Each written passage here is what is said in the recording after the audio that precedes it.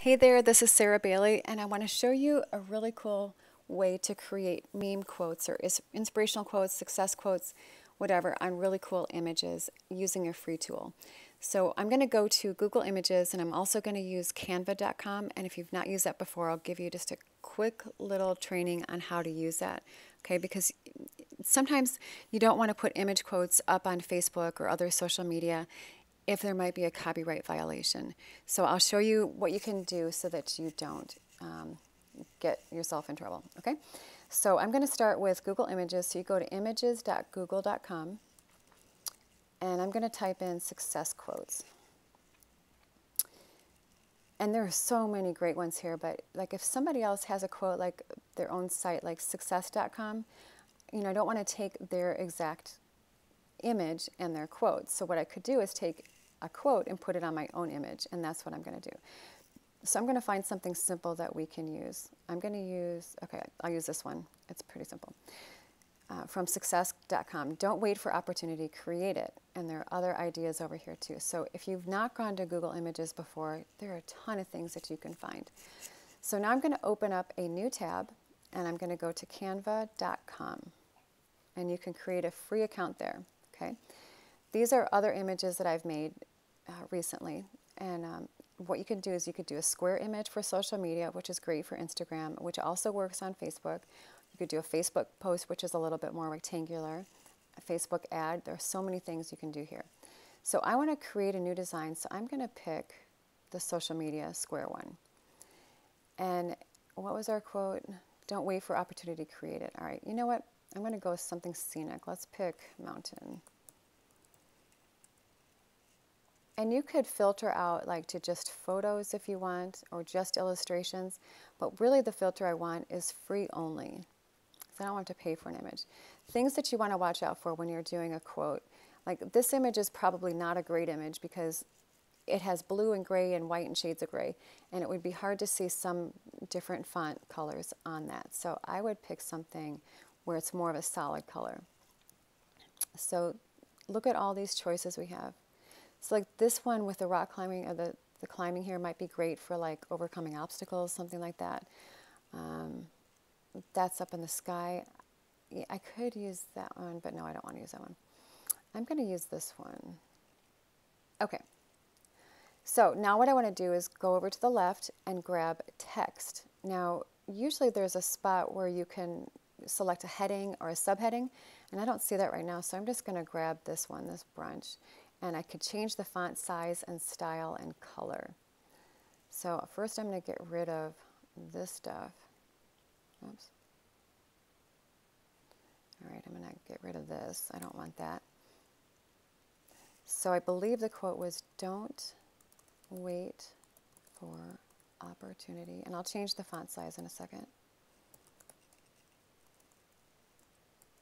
Create it. So that is too big, so I don't want that size. So I'm going to bring it down. Let's try that. I think I'm going to keep it black, but I want to change the font style. Look at this, all these choices you have, and different style fonts will send a different kind of message. Like there's this one called Ito, which is fun, but it's not great for this kind of thing that you want to, I don't think that sends the message that I want to send. Okay, so I'm going to pick a different one. I think I'll use a Leo on this one. Don't wait for opportunity, create it. See? Great, done. I can make my font just a little bit smaller so it doesn't go all the way to the edge. I'm going to pick 52, see what happens with that. Good. Okay. So now I want to take this image and I want to put it on Facebook. So what I'm going to do, because I like to save my images, I'm going to use Jing.com, Jing.com, and it's a screen capture tool. And I love this. And this Jing.com is also free. I'm not going to make it quite so long. And I always come just a little bit inside the image so that I don't get like the white around the outside. Don't wait for opportunity. I'm going to save it, and I have a folder for image quotes, and I'm going to save that. So let me just make sure I got the right quote. Don't wait for opportunity, create it. Okay, cool. So now what I'm going to do is I'm going to go over to Facebook, and I'm going to post it. And I'm gonna, it's always good to like write something. Do you agree? Even if it's only just a quick little sentence or something, or maybe you want to write something that you might have learned from a personal growth and development book you've been reading, something inspirational for people. But because I'm just showing you how to use the tool, I'm not going to do that right now. But I'm going to upload the video, and there it is right at the top. Don't wait for opportunity. And then I'm going to click post. So see how fast that went up? All right, if I was to redo this again, I think I might pick a font and make it a little bit smaller. That looks like it's a little bit in my face, but that's okay. So at least you understand the process. So you would go to Google Images, you find the quote that you want, and then you go over to canva.com, you click on Create a Design, and you're going to pick one of these, and then you will search images like ocean. There's so many, and I want free ones, so I would select for free only.